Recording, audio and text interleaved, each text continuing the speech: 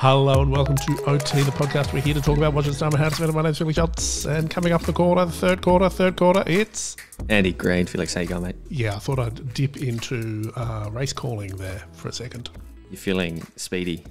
I see what you did there. No, there have been some speedy developments, but we will get to those in a second. We will also, in more than a few seconds, get to this week's guest.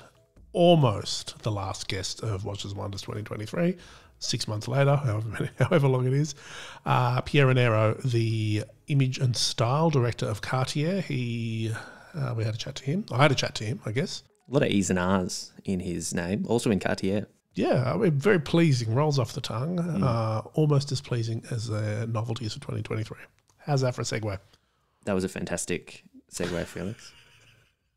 What have you been up to, Andy? Anything in particular exciting happening? You know what? I did. Watched a movie. I think it was Saturday night. Can I guess what it was? Yes. Was it at a cinema? No, it was a rental, but it was at the cinema recently. Oh, I got no idea. Guess. I don't know what movie. I can't think of new movies. Was it an action movie? This is quickly becoming boring. It was Air. Oh, okay. The Apple TV one. Was it Apple TV? I think it's Amazon. Oh, okay. It was on Amazon Prime, so luckily I haven't cancelled that for some reason. Amazon Prime sort of made it. It went to the cinemas and now it's back on Amazon Prime, so... Yeah, sure. Shoes, Ben Affleck. Sure. Matt Damon. Yep. To name a few. It was really awesome, I have to say. Viola Davis, Chris Tucker. So it's a story about sort of Nike going through that period of becoming cool and signing Michael Jordan as a rookie. Sure. And it's sort of really interesting as far as the angle of the film goes because it's about sort of the deal and it's about Nike and it's not a film about Michael Jordan, which I think is quite a good way to take it. Yeah. I know 2 facts about this film. Sure. One of them, Michael Jordan only signed off on it if Viola Davis played his mum. Yes. And 2, it was a script, I believe, written like on spec. Like the guy just wrote it and sent it to someone and eventually got turned into a movie. Yeah, so and Ben Affleck directed it. Yeah, right. Which is also a cool fact because it's cool to see sort of him and Matt Damon obviously working together. We've got Jason Bateman in there as well. Classic, of course. So a really, really strong cast. Actually, an awesome cast. It's such a good story. It's such a nice story, and it seems sort of really fair deal because it sort of changed the way that athletes kind of got endorsements and worked with big brands. It was sort of the first deal. I mean, the big story is that Michael Jordan's mum kind of negotiated a 5% profit share or revenue share of every Air Jordan sold. And that was a game changer. Massive game changer. I think I read last year he made $500 million.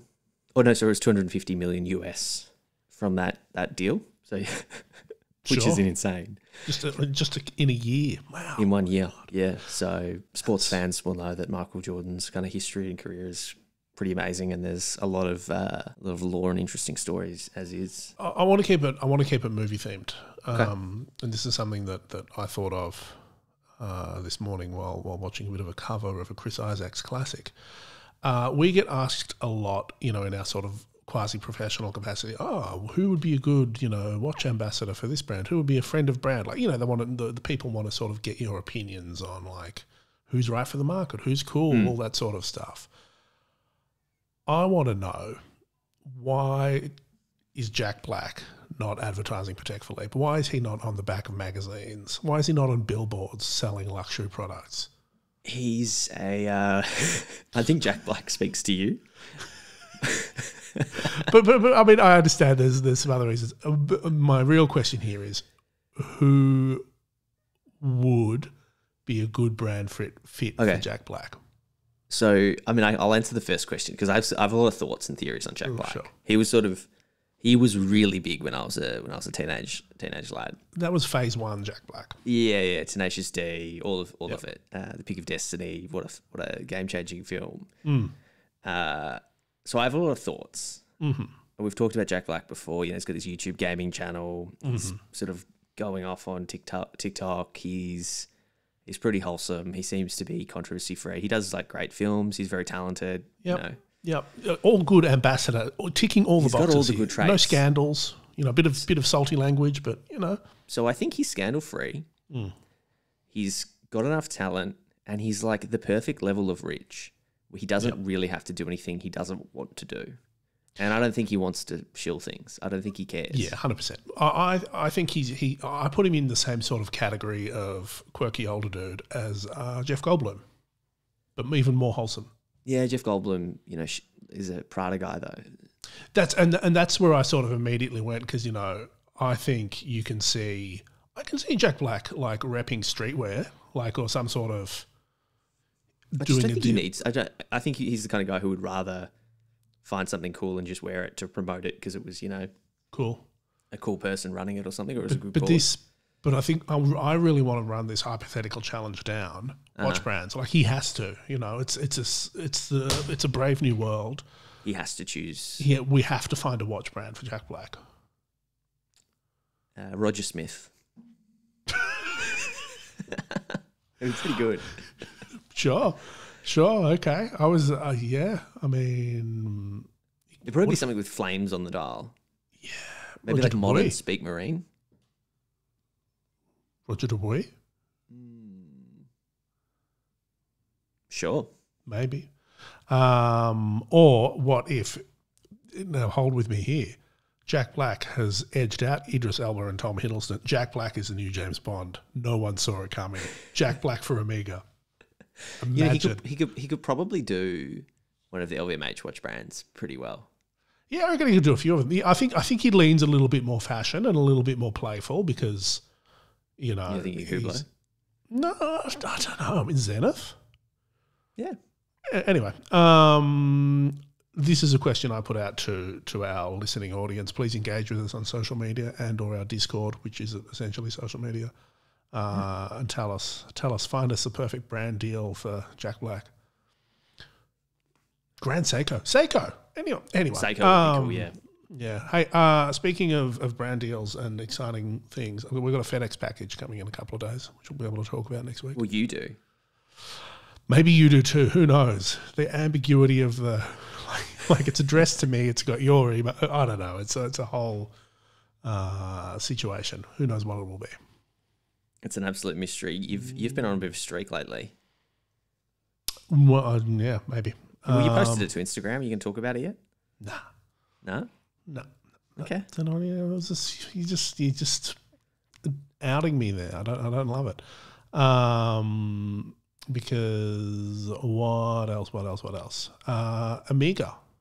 Yes. Andy, since we published that, clearly Hodinkee, Fratello and all the other major media players decided after listening to our chat to,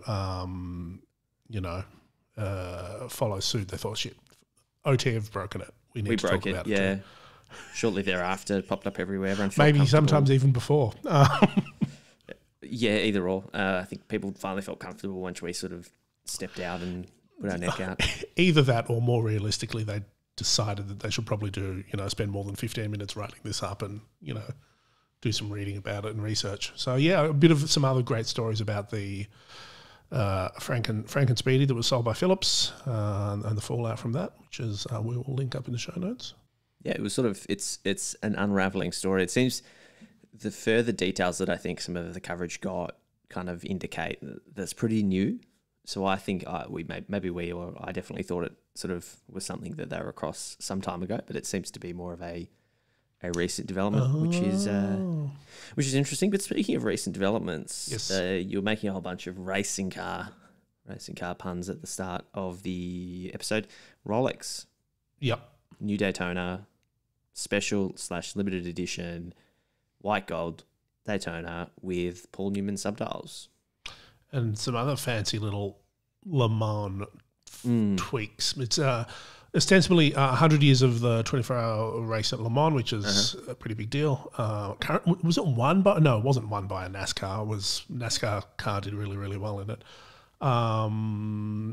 Two other, it's got a 24-hour register, so it can time up to 24 hours in elapsed time, and it's got a little 100 in red on the bezel. But clear face back as well. Yeah, Paul Newman for 2023. What do you think? Surprising. I didn't expect Rolex to sort of do a nod like that, but it does make a lot of sense. So good on them. Yeah, price is high. Price is 51 US, which is in the 70s if you're talking Australian dollars. Is it a higher price than the typical white gold Daytona? Yeah. It's sort of, I would have thought at least $15,000, $16,000, $17,000 more, and it doesn't have a solid case back. It's got the clear case back, which is obviously less gold, but a higher finish on the movement. It's the red ink on the Cerachron bezel. It's actually made of something super rare and expensive. I'm sure it is.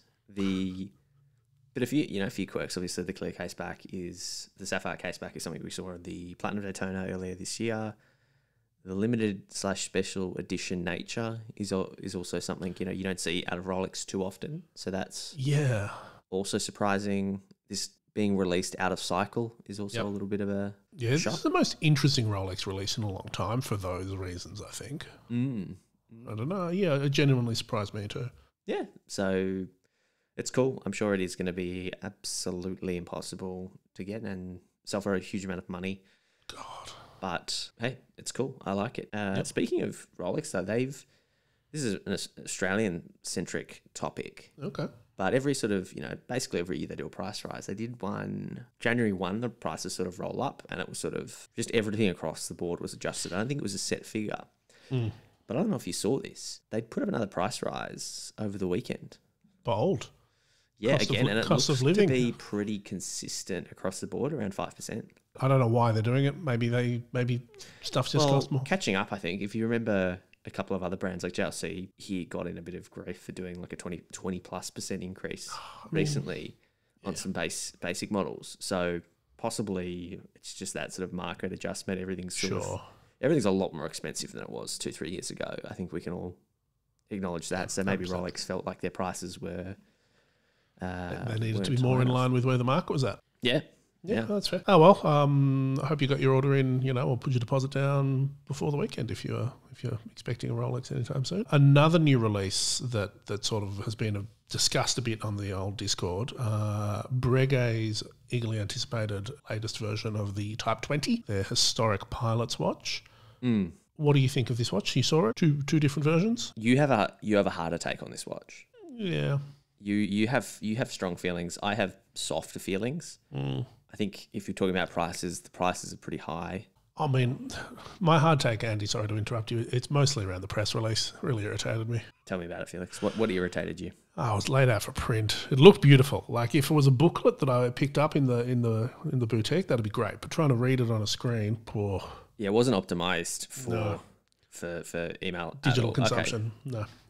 Sorry, over to you. It's a busier model from Breguet, both variants. I sort of get, I hate to say it, but I get notes of Breitling and Longines coming through. Yeah, it's a tough, from my point of view, my hot take. I don't think it's a bad watch. I think there's one sector of the dial that baffles me. You're talking about sort of around 5 o'clock? So the date window's at 4:30, which I don't mind in and of itself. The date window also has chopped off the register. It's chopped off some numerals. It's got one of the registers is asymmetrically large. And they've also put like Swiss made directly under the date window at a very unusual position of 4 o'clock. There's just a lot of choices there that didn't need to be made to make it different. There's a lot crammed into that sort of sector of it. And you're right, Breitling and Longines are sort of, similar veins. I mean, the Type 20 style watch has been, was made by a lot of people and, it's a historical pilot's chronograph. It's great. It didn't have to remake the wheel. They didn't have to try that hard there. They could have either left the date off. They could have put the date at 6. They could have done something else with it and it would have been a better watch. Like, I don't think those design decisions add anything to it, and especially when you pair it with the price, it just makes every tiny thing you do to detract from it make it a harder sell. Like if you just made a straight up, pretty historic reissue, didn't change anything, maybe if you want to put a date on there, do it. It would have been fine. People that like Breguet that want a sportier option would have been up for it. But by doing these things, I think it's really... It baffles me. Yeah, I mean, you've got one half of the dial, which is quite clean with the 60-second, sub marker on there, sub dial. And then the other one, which is sort of 50% bigger, cuts through the 2, cuts through the 4. You've then got the date window, text under the side. The date window cuts into the 5, and it just sort of like looks like everything sort of slipped over to that side of the dial. It is quite unusual aesthetically. I don't know. Yeah, and it's got that big eye vibe to it, and I appreciate that. But it's odd. Anyway, you know what isn't odd, Andy? What's that? The fact that we've been wearing matching watch straps on kind of matching watches this week. We have obviously Artem straps are back. We love Artem. We love Artem's sailcloth straps. We love their NATO straps. We recently got some khaki green loopless sailcloth straps. Love them. I've thrown mine on my brass Helios. Hey, I've thrown on mine on my yellow dialed Helios. Whereas maybe we need to suggest collaboration between them. So mine's brass with the green sunbursty dial. It's the Seaforth model. Sure. The brass is it's probably 3 years old now, so it's pretty heavily patined.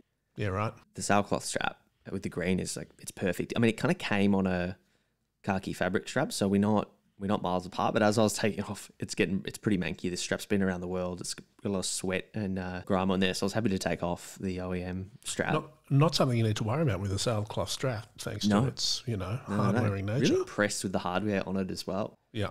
Oh, you're going to need like some bronze hardware though. Yeah, I'm not that black. particular. Go black.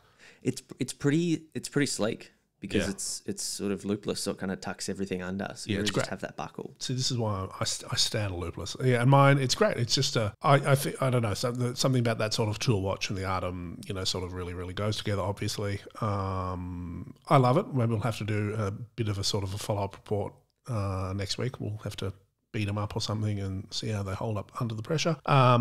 Andy, where can we find out about these straps? ArtemStraps.com, Artem.straps on Instagram. They're lovely. Support them, support us. Absolutely fantastic. We should probably post some pictures of our new combos. I'm really, really happy with the way that kind of pairing came together. Yeah, well done. I love it when a watch strap combo comes together.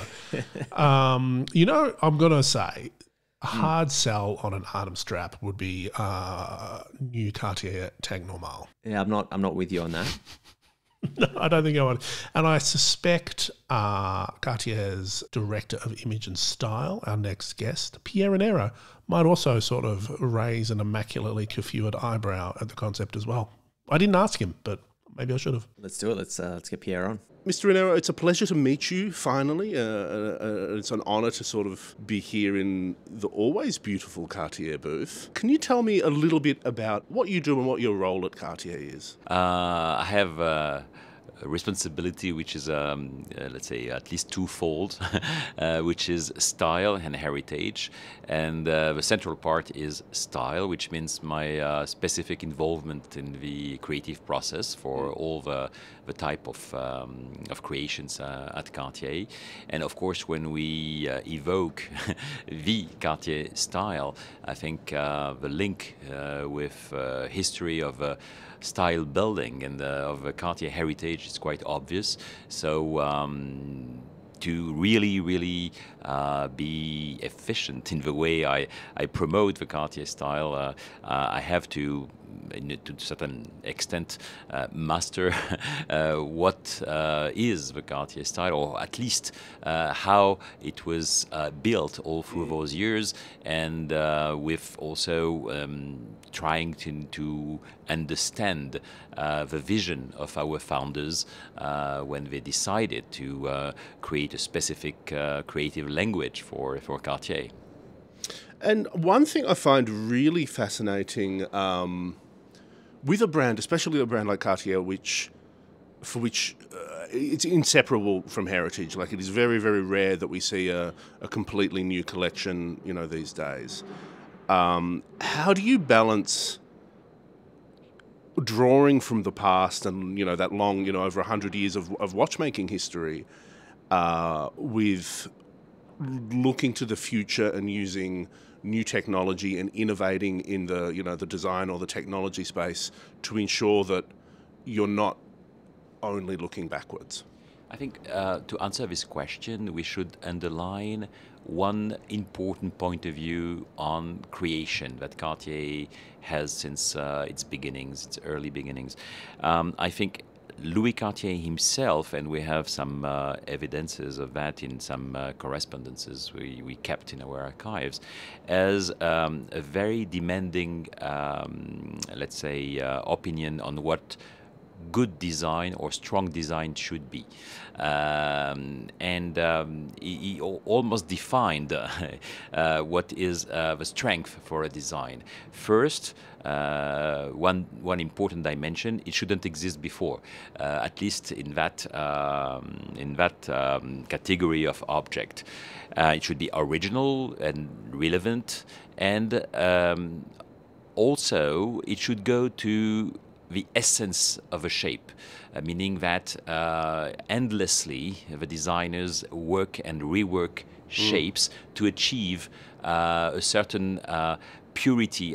Purity is an ambiguous name, because Cartier is not at all against the idea of decor, but that's why I do prefer the word essence of a shape. What makes recognizable, that type of shape, and that explains, for instance, the Santos, the tank shape, and many other shapes at Cartier.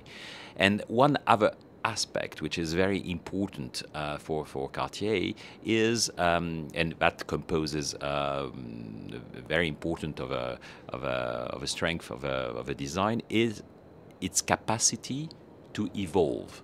So he has a description for that. He says a good idea is a mother idea, meaning an idea that can give birth to other variations while remaining faithful to the essence of the idea since the beginning.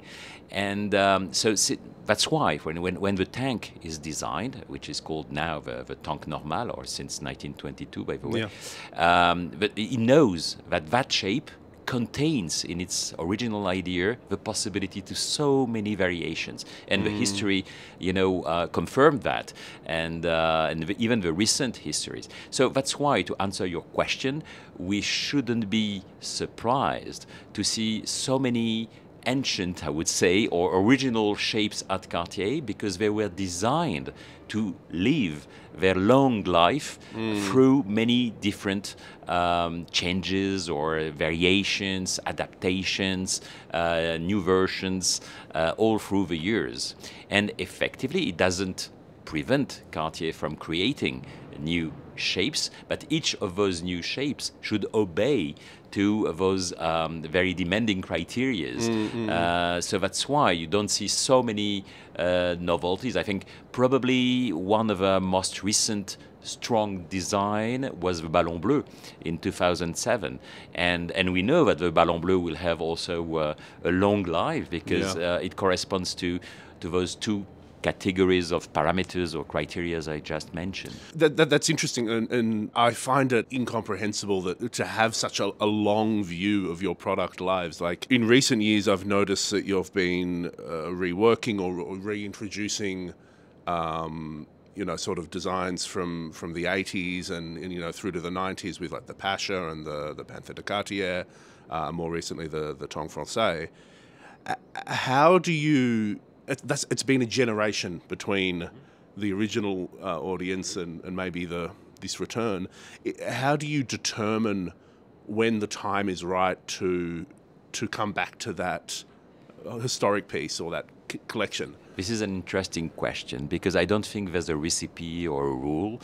I think it's all a question of feeling. The only probable constraint we feel is at one moment our offer should be balanced between different type of shapes. So when we have to reintroduce or introduce a new shape, we think also that the client should have a balanced possibility to choose among different shapes of different kinds. So that might be, I think, the frame that we define ourselves to that kind of decision we take. But in fact, it's a question of feeling. We had the feeling last year that the Tank Française, could be, a nice design to work again and present again to our clients. And that's exactly what happens with, for instance, in the collection Cartier Privé, of course, which is more narrow by essence, because this range is composed of limited series. But we had the feeling that the Tank Normale was really very interesting to work with. And by the way, it's no surprise, because when you think that the Tank Française is probably very close in terms of design to the Tank Normale version, the idea, because it has those two metallic part on top and at the bottom of a square dial. I wouldn't mind digging into that idea of that you have the feeling of when this collection is right. From my point of view, from looking at watches in a broad cultural context, I see where we're at. Maybe not, in sort of in fashion and style and in clothing and everything. Let's use the Tank Français for an example. Even small things like there was a Netflix series with Princess Diana, a famous Français wearer. We're seeing a lot of return to 90s fashion in more generally in watches. It's part of that zeitgeist. Is that factoring in? I think you're totally right. I think it's more a common zeitgeist because we are not immune. You're looking around as well, I suppose. We are. It's always like that. In fashion, suddenly there's one thing that comes out, and at the same time, everybody is going into the same direction. So we are not immune. Our creators, our designers, live in the same world as many others. So the feeling can be shared by many people, but because that feeling, obviously, is made of many different things. What you have seen, previously, and what you miss, in the scene, your own culture, many different components can be at the origin of one idea, and what I was naming a feeling. That's why feeling, probably I say that because it's very difficult to explain, and the number of reasons why, yes, you felt that way at one moment. There's not necessarily a department at Cartier tracking references to going, all right, let's bring this back now. It's more, to tell you how it goes. In fact, we don't stop exchanging the designers, the studio head, myself, the people from the marketing and the commercial team. We listen also to our boutique staff.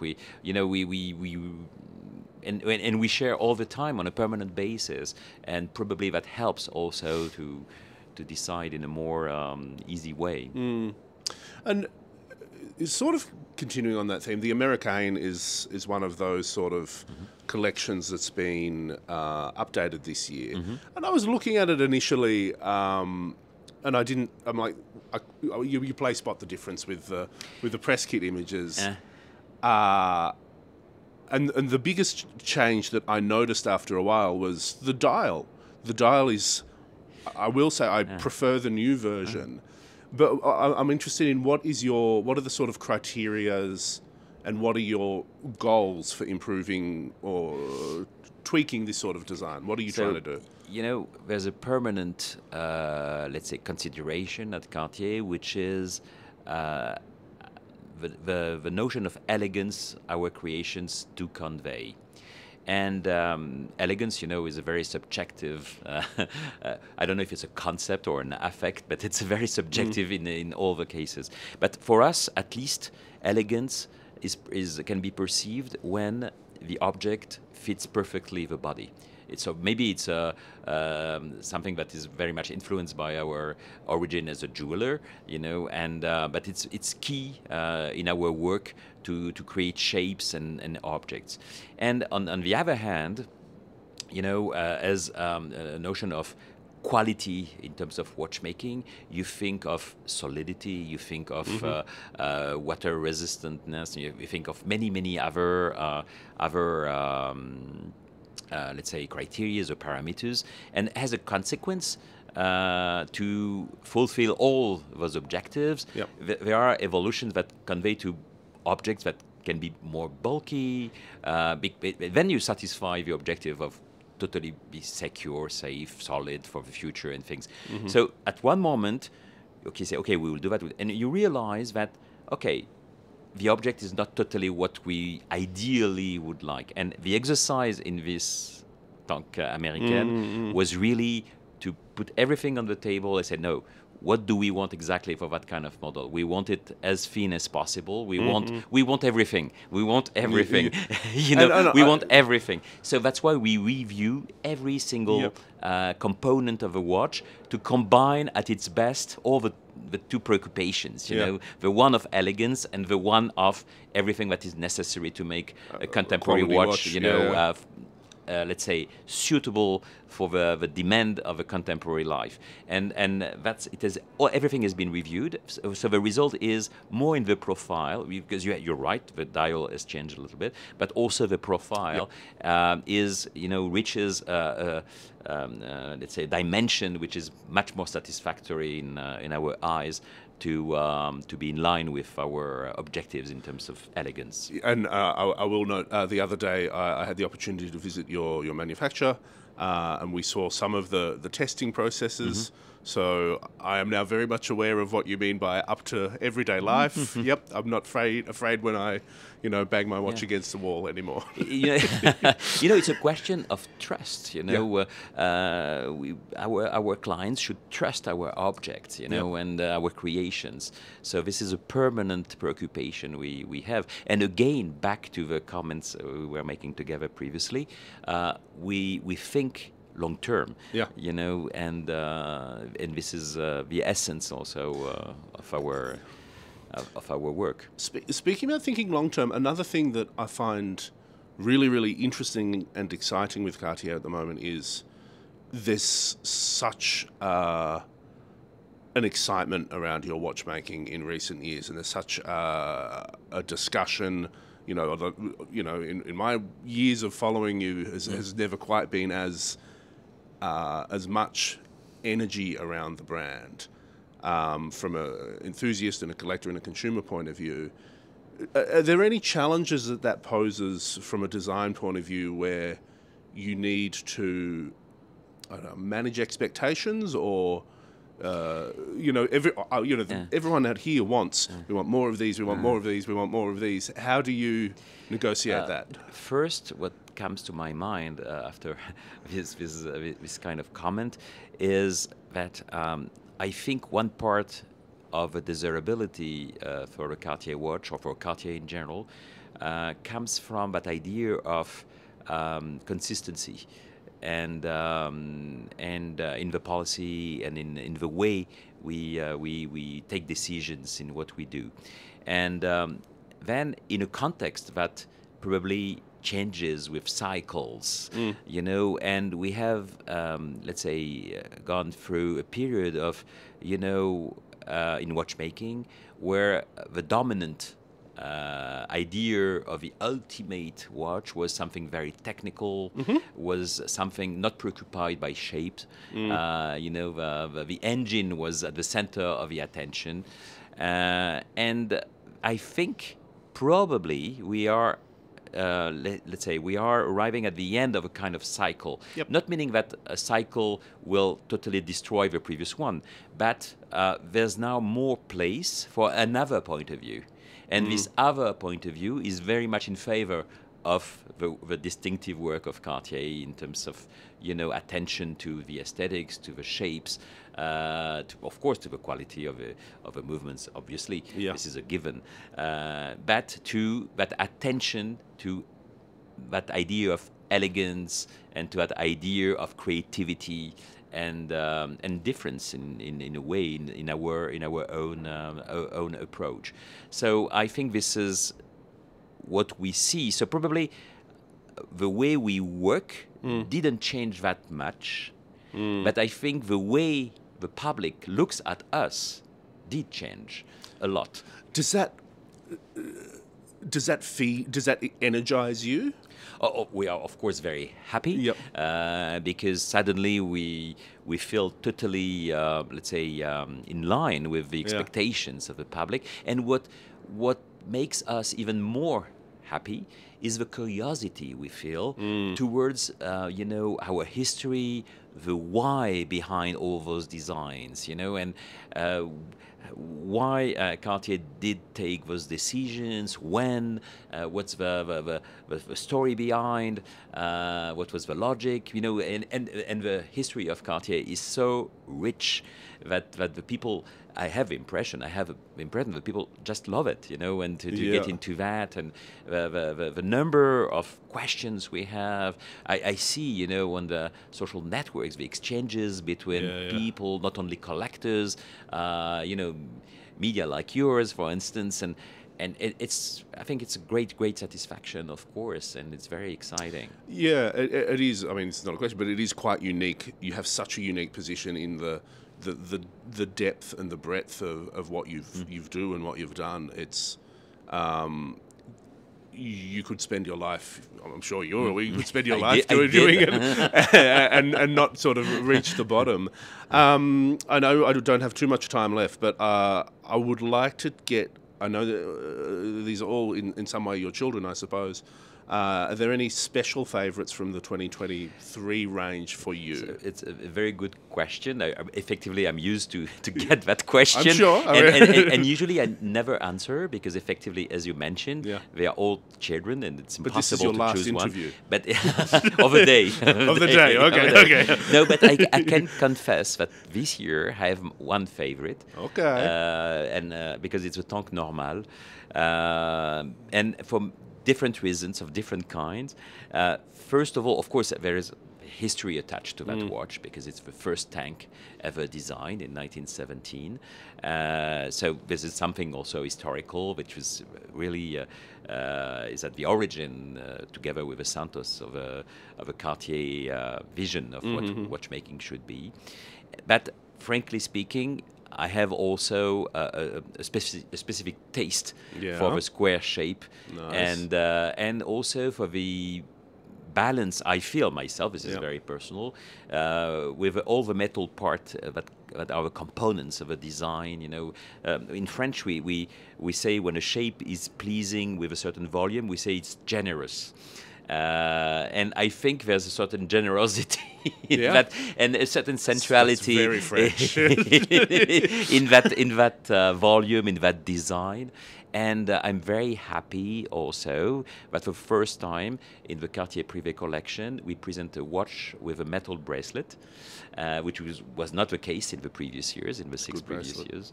Yeah. And we had in mind at Cartier, and I had in mind a famous watch with a metal bracelet like this that was bought by the King of Nepal. And we have it in our own collection, and it's something, an object to which I'm very much attracted to, and quite mythical. And I think that's why it's my favorite in this collection this year. Yeah, that's a really great sort of word that sums up Cartier, and maybe a good word to end it on is mythical.